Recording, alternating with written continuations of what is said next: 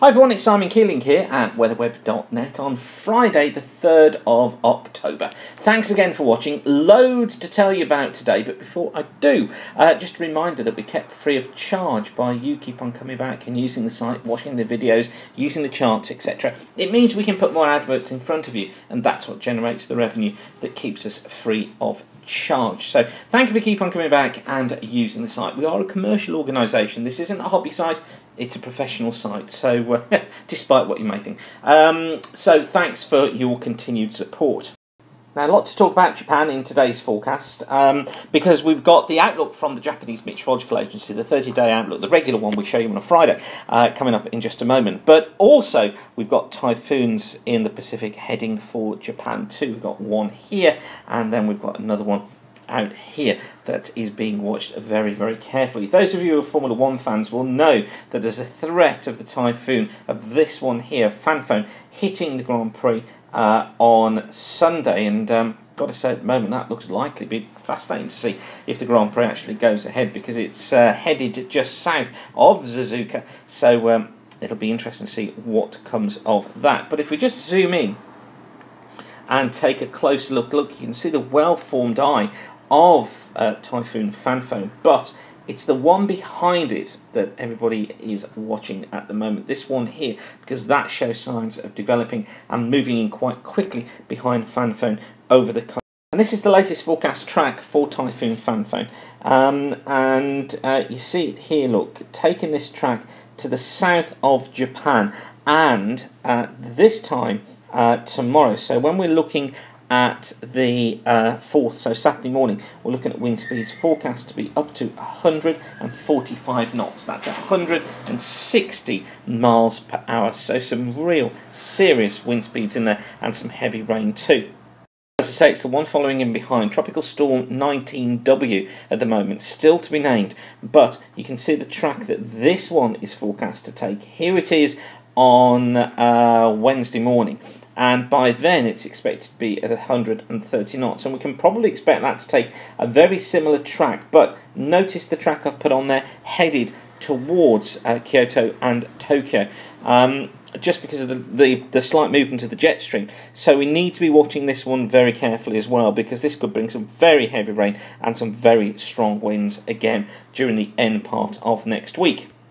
No such worries back home, although it is going to be turning more unsettled and cooler. This is the temperature prediction for London. Temperature graph showing, look, this fall off in temperatures during the course of tomorrow. So we're going to be seeing temperatures going down from, let's say, 20 degrees Celsius, probably down to nearer 15 degrees Celsius. Certainly going to be feeling more autumnal-like, and with rain coming through and with strong winds, it looks as if those leaves are going to be swirling around off the trees, and it's going to be looking and feeling like autumn as well.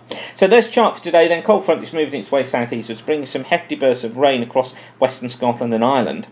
That makes its way into northern England and Wales and southwest England overnight, reaching the Midlands, I think, by Saturday morning, and becomes quite a slow-moving feature, actually. I think quite a cold, dark, damp start to the day across much of eastern Scotland, across much of northern England, the Midlands, southern England as well on Saturday morning. The rain will eventually be clearing away eastward. Should be gone from eastern coasts, I fancy, by the late part of Saturday morning into the early part of Saturday afternoon. And then we find drier, brighter weather following in from the west. Now that sets us up for not too bad a day on Sunday. Ridge of high pressure building to the south. It brings dry weather for southern and eastern areas, although the fronts you see here bring a tropical maritime flow up western coast of the country, so clouds and some outbreaks of rain there. On Monday, another band of rain forecast to go eastward, some of it quite heavy, strong winds ahead of it, gusty winds as well. So as I say, it's going to be dark, it's going to be damp, and it's going to be looking like autumn. Some heavy showers and brighter weather following in behind.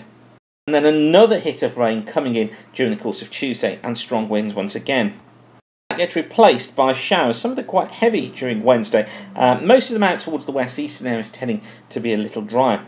Some heavy showers there. Okay, so this is what the Japanese output looks like just at the moment. This is the week 1 forecast, taking us up to next Thursday. So this is taking us up to the 9th of October. And, well, I would hardly be surprised to know big trough west of the UK, low pressure, showing the unsettled conditions. Now, despite it being cooler than it has been recently, it's going to be fairly mild. This is predicted model temperature for the next week. If I just zoom in there for you, you can see there the UK staying under the sort of yellowy sort of colour, so temperatures around to just above normal. A few blue spots showing in there across Ireland, across parts of Wales, so a little bit chillier than normal there, but generally temperatures near normal for the time of year. Now, week 2, which takes us from the 10th of October through to the 16th, and here the Japanese going for the trough, still being to the west, but look, they're trying to build this ridge back into the east. Now, if you've been watching the videos through the week, you'll know this has been a familiar theme, this idea of the ridge trying to get back in from the east, and it's something that was shown up in the analogues as well. ECMWF has been going for it. The CFS Ensemble's been going for it as well. So what it tends to do is to try and pull this trough back. So it tries to pull the trough back into the west, and that's where probably the more unsettled conditions are. We may well see things settling down off towards the east for a short time. However, what I would stress with this one is that it may well be that this high takes time to get in. So it may be that actually the unsettled conditions hang around for the majority of the country, although the east could be drier. And what I think will happen is that the ridge will get back westwards eventually, but I think it's going to be late in the week. I've set this date of the 17th for looking for this improvement, this drier weather getting in, and I'm still going to stick with that for now. And in fact, 17 to 30 days, so this one is going from the 17th through to the 31st of October. This one's showing, look, the ridge still out towards the west, the trough out towards the east, so it's kind of got that sort of pattern going through. And what this one does is it shows the ridge trying to get back in, and I think this is probably believable across eastern and southern areas. It's got the trough still affecting the west of Ireland and the west of Scotland, bringing some outbreaks of rain and showers there. And again, that looks a reasonable solution. But what I think will tend to happen is that this high will try to get back in and may become dominant for, let's say, 80% of the country, although always those western coasts, particularly Ireland and western Scotland, at risk of some rain. But generally, this is a mild pattern again.